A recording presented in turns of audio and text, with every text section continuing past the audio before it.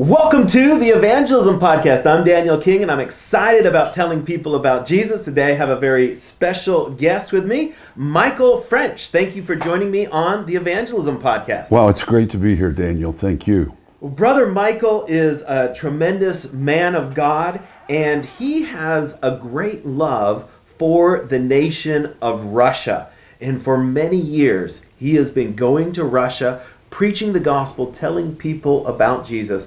Brother Mikel, could you tell me, how did you first go to the nation of Russia? I first went because of the invitation of Rob Hoskins. I heard about what God was doing, especially through Billy Joe Doherty and what Victory was doing in those days, and enjoyed hearing the testimonies. And then Rob Hoskins invited me to go to Russia, and for about 18 months I turned him down. And then one day... Now, Rob Hoskins, he is the director of One Hope. Yes. And they have an absolutely tremendous ministry, especially ministering to children and youth all over the world, distributing literature. I just was in a conversation a few days ago with Rob Hoskins, was on the Zoom call, and I'm so inspired by his vision and his strategic thinking. Yes. And so it sounds like he was strategic in inviting you to go to Russia. Yeah, well, he was. It's kind of strange because I met him in California. He was a youth pastor. And I had no idea of his family's influence around the world. His father's one of the greatest missionaries in history. And also his family, from his wife, parents, and relatives, extraordinary relationships. And Rob, when he heard me speak in a church, he said, you know, you could do this in stadiums. And I went, well, no, I'm happy being a revivalist. I knew I was an evangelist because I led people to Christ. But then when he started inviting me to go to speak in the schools of Russia, and then one day he invited me to go to Siberia, and I said, thank you, can I pray? And he said, would you give God a chance? And without going through the whole story, miraculously, commitments that I needed to keep graciously changed. When I shared with people, every one of them said, we're in agreement that you need to go to Russia. And it transformed my life. What year was that you first went to Russia? I first went to Russia in March of 1992. Wow. So let's talk a little bit about Russia. I have your website pulled up here, mikelfrench.com, and it says that Russia is the largest country on planet Earth. It expands 6.5 million miles as a population of 141 million people. So a huge population. There's 158,000 cities, towns, and villages, and only 1,600 evangelical churches in the entire nation. So it sounds like there are a lot of people that need Jesus in Russia. Yes, and also we need to update that. When I started in Russia, there were 61 churches that we were in relationship with. Today we have 4,600 churches. Wow. And then many others that are closely related to us. But the church across Russia over the last few years has been exploding in supernatural growth. And so you have some statistics here about Russia, and these are very dire. It says someone commits suicide every 10 minutes. Every 40 minutes, a woman is murdered by her husband. Thousands of children each year are murdered by their own parents. I didn't know this. But in a land where you had atheism that dominated for so many years, I remember when Russia first opened back up, I was just a young teenager, and Pastor Billy Joe Doherty was doing crusades in St. Petersburg, Russia. And every month for 18 months, I think, he went and did a crusade in the Olympic Stadium there in St. Petersburg. Yes. And so I was 14 years old. I got to go, and I got to preach the gospel on the steps of what had been the Museum of Atheism there in St. Petersburg. And I remember the phenomenal openness of the people, because when Pastor Billy Joe Doherty gave the altar call, people ran from the back of the stadium to the front in order to give their lives to Jesus. It was a phenomenal moment in history. Yes. And then after the initial excitement, a lot of people from here in the United States, they stopped going to Russia, but you never stopped. Oh, no. Why did you keep going? Why did God put it on your heart so much to continue working with the churches and encouraging the churches in the former Soviet Union? I went through a transformation. By 1995, I was ready to quit. I had wonderful pictures, the altar calls, cities of 5,000, 6,000, 7,000 people coming to Christ. It was extraordinary, but the local church was so anemic, so small, so young, and at times would almost fight against these new believers coming to Christ. And in 1995, I met a young man, 26 years of age, Edward Grabovenko, and he was planting a church. When I use the word planting, what I'm realizing is a lot of people don't realize that means starting a church. He was starting a church in Perm, Russia, but he already had 800. He'd already planted 30 churches. And out of that week of meetings, we saw many people come to Christ, but nearly half of them 90 days later were in church. And since I came out of a home where my father was a pastor, I was a revivalist, I've always believed that you want a church to help people. You can't be a disciple without that vehicle to accomplish that. And when I began to work with Edward, I began to see the vehicle, not only for people to pray a sinner's prayer and to invite Christ into their lives. And when I began to work with Edward, it changed everything. Now, since then, we've done other things in other parts of the world, but we keep going back to Russia. And with it, we've been able to establish pastor schools, young adult conferences, because we want people growing in the power of the Lord. Tell me some of the miracle stories of what you've seen God do in Russia over the years.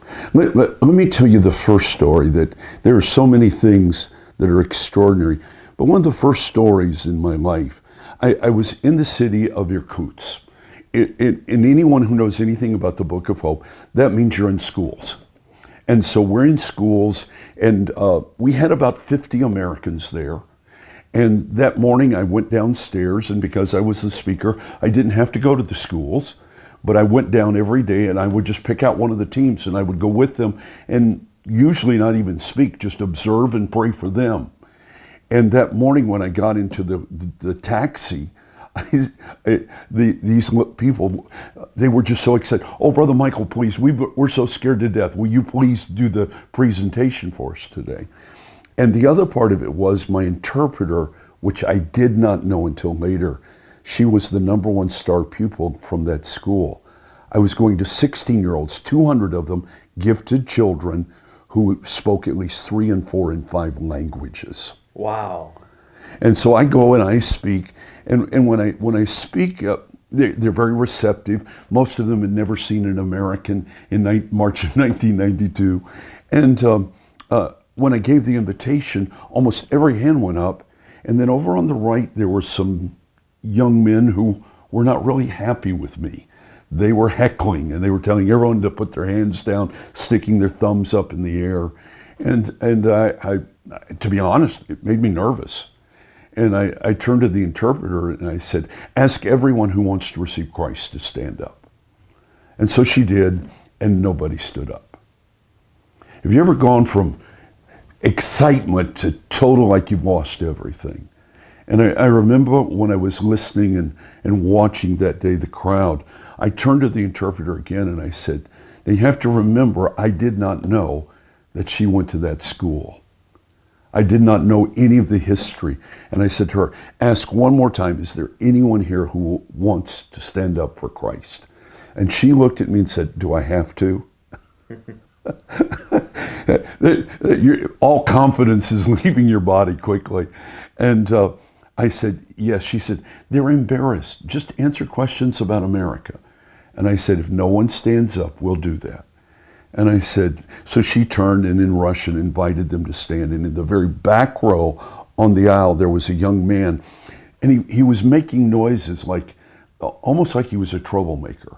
And he went, and I thought, Lord, and all of a sudden he stood up. And he stood up almost kind of like slouched. And over on the right, they started heckling him. And the louder they heckled, the taller he got. He was a troublemaker. He's like, I'm going to stand up for Jesus whether they like it or not. And I turned to look at this group of people, and she may have been standing the whole time, but she was so short, I didn't even realize she was standing. Right in front of the troublemakers was a girl, and she was standing, and she was very young and very short, and now she's jumping up and down on her tiptoes because she wants me to realize she's standing. And then on the front row, 2 girls stood up, and then the entire front row stood up. And the second, it was like they were doing the wave, till every kid in that place was standing with those boys on the right. Wow. And I turned, and the interpreter was crying. And she says, I've never seen such courage. She says, is Jesus real? And she said, I want to accept him also. All because of the courage of one person standing in the back. Russians, what you have to learn about Russians is if you argue with them, they won't ever let you win, even if you win. I was trained in philosophy. I know how to stand in front of a crowd and present the case for God, for the New Testament, for the cross. But what I've learned is touch a Russian's heart and they'll die for you. They'll do, and what I learned was, that day was so profound in the fact that one of the teachers said to me, you keep arguing with the Russian mind and you won't ever win, because they won't admit it. They said, but if you'll capture the heart, this one of the teachers said, the mind will follow. And that is the miracle that connected me. Was again and again, the thing that has happened to me in Russia is watching the courage of the people. When people there decide they're going to stand, they stand. How do you connect with people's hearts? Well, what's the message? What are you saying that helps you to really connect with the heart of people?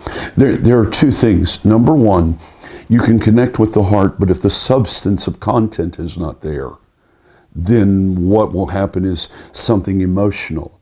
So what I do is that, first of all, I preach the power of the cross. I want people to understand what Jesus Christ did upon the cross, and that he's torn down the walls that have divided us, and that he holds the keys of death, hell, and the grave, and can forgive us of our sins. Make that very clear. But then secondly, one of the stories that happened in my second trip to Russia, there was a lot of resistance from the mayor, the schools, and everything. And God performed a miracle that made the mayor literally had to host us. And we go in the first school, and I get up, and I'm teaching and speaking. And when it was over, what I'd ask was, everybody wants to know who they are, where they've come from, and where they're going. And Jesus Christ answers those questions. Well, when it was over, I was told that if I had any more American philosophy, I'd be thrown out of the city. Next class, the next school.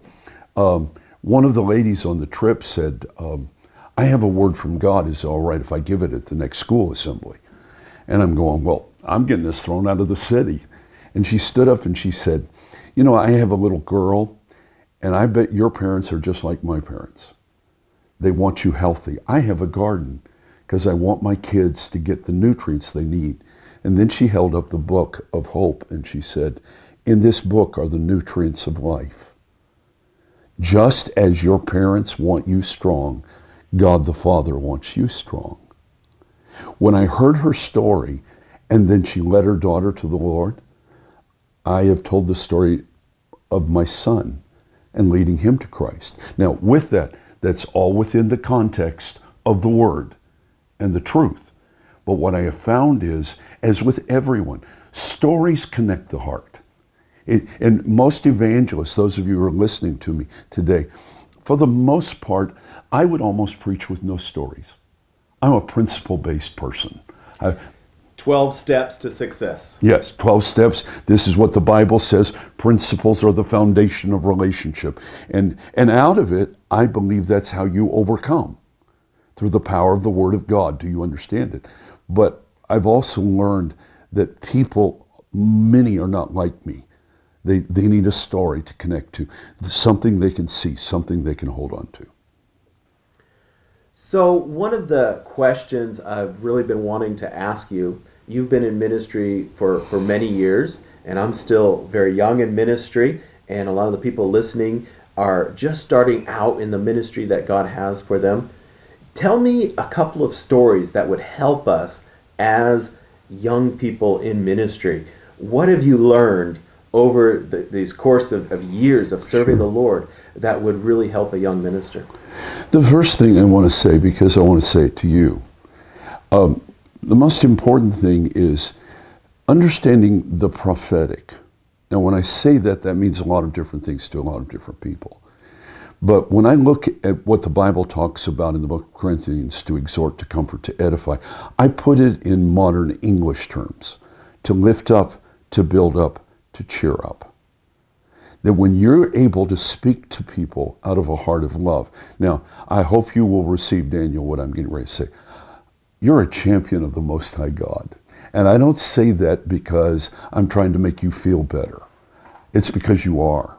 I watch you. I've watched what God is doing in you and through you. And one of the most important things to me is be honest with people. But the second thing is see in them what God sees in them. Every person out there, if you hear me speak, you're going to hear this phrase. This is my tagline, if you want to put it that way. I say it every time I speak. You're beautiful. I see Jesus in you. Your actions almost always follow what you see, whether it's in the natural world or in the unseen world. With your words, can you begin to see how to lift up, how to build up, how to cheer up? What I have found is we live in a world that can tell you you're nothing, you're nobody. Daniel, you probably know this better than I do. I no longer have to convince people they're going to hell. You know, when I started in ministry, I would have these messages and philosophy and hell is real. Almost every person you talk, you can walk up to the street and go, if heaven is real, if hell is real, where are you going? They'll go, oh, I'm going to hell. It's reality. But can you speak? It is my constant challenge to speak words into every person I meet. I believe words change the atmosphere. I believe with the power of words, you release the prophetic of the future in people's lives. I believe the very gifting of God's ability to speak, God's ability, I don't even know if that's the correct way I want to say it. God has the ability to speak, and instantly things are created. And when He breathed into us the breath of life, and those of you who are listening, inside of you is the breath, the seed, the ability to transform a person, an entire grouping of people, a nation. And we have the ability to shake nations and to take cities for God through the power of our words. And I want every person to learn that. Learn that ability to speak without fear, and that watching the power of God. And those of you who are watching, pray for Daniel. He's an extraordinary man of God. If I was younger, I would be jealous how much God... I don't know of anybody who works harder than this man. And I bless him. I bless him in the name of Jesus. I'm thrilled that I get to be here talking to you with him. The association, I've watched what you've done. I know it's not good to be proud, but I'm proud of you in a spiritually godly way for what you're doing.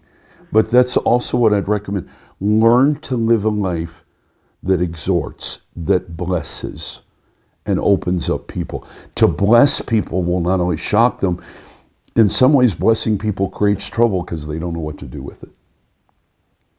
Well, thank you so much for your kind words. What other advice would you give to young ministers? Trust the Word. When you pray, there's old pictures of old men with the Bible open, and you see them praying the Word. When you're praying, pray the Word. Make sure you have a list of scriptures that you pray over yourself every day. I can give you advice on how to give an altar call, how to give an invitation. But to be honest with you, what I do and how I do it is almost the DNA of what God put inside of me. But I can teach you how to open your Bible and and be over it and in the Word and prayer and watch the power of God begin to lift you up in ways you never thought possible. When you understand that to me, as I've watched through the years, is the difference.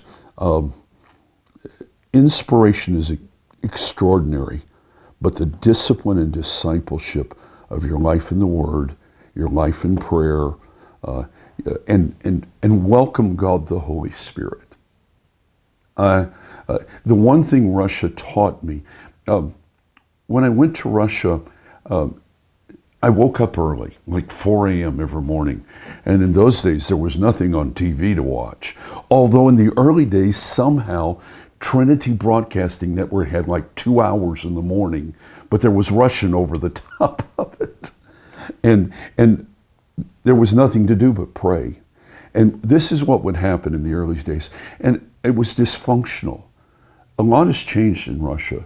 Moscow is one of the most beautiful cities in the world. St. Petersburg is one of the most 10 most beautiful cities in the world. And we must pray for the believers there, because the number one thing they are asking that the gospel not be stopped. And I've watched an entire nation change in so many wonderful ways. And right now, the hurt and the pain that we're observing. But the one thing was, 7 o'clock every morning, there would be a knock on my door. And when the knock on my door came, it would be from an interpreter, a leader, and they would tell me everything that had gone wrong in the night. Oh, no. Everything. It was like all nightmare. Well, good morning to you too. and yet I'd already been in the Word and prayer for 3 hours. Mm. And I never saw it once where at the end of the day, everything was accomplished by the power of God's grace. Overwhelming. And that is the beauty of the power of knowing God. Wow, that's awesome. Well, Brother Michael, I want to say thank you so much for being on the Evangelism Podcast.